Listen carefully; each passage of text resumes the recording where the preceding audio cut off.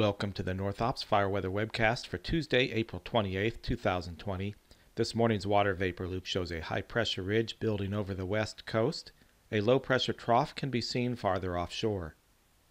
The visible loop shows mostly clear skies over California, with marine stratus in coastal areas. Computer forecast model graphics for this afternoon show the high-pressure ridge overhead, with the low-pressure trough farther offshore. Light north to northeast winds are expected in the typical areas from the western Cascade Sierra slopes to the Coast Range today.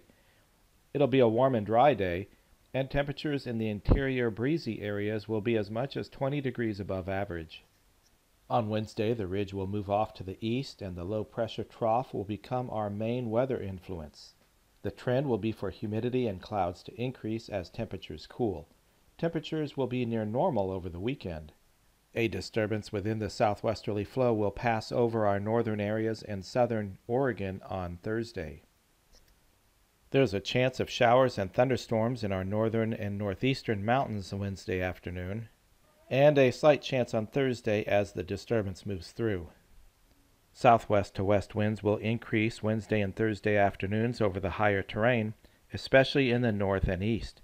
Peak gusts will be 25 to 35 miles an hour on Wednesday, and 30 to 40 miles an hour on Thursday. The trough will still be overhead on Friday, but winds will be lighter. Skies will be partly cloudy. We'll see southwest to westerly winds increase again on Saturday as a deeper portion of the trough and main cold front approach. Light rain is possible in far northwestern California late on Saturday as the system nears. Rain, with snow above 5,000 feet, is expected over northern and eastern portions of the region Sunday as the frontal system moves through. Early next week we'll see a return to high pressure with a warming and drying trend.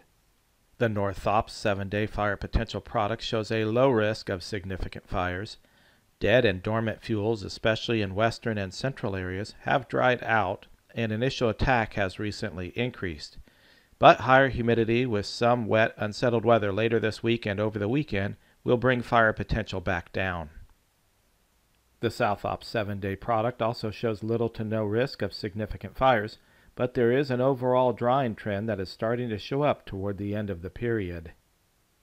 Now the fire weather highlights for the NorthOps region. With high pressure overhead, sunny and warm weather with light north to northeast winds can be expected today, and temperatures will be up to 20 degrees above average. Low pressure will take over from Wednesday through Saturday, then move through the region on Sunday with rain and mountain snow.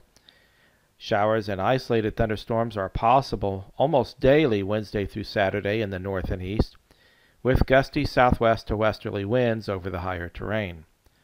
Warmer and drier weather can be expected early next week. The next issuance of this product will be Friday, May 1st.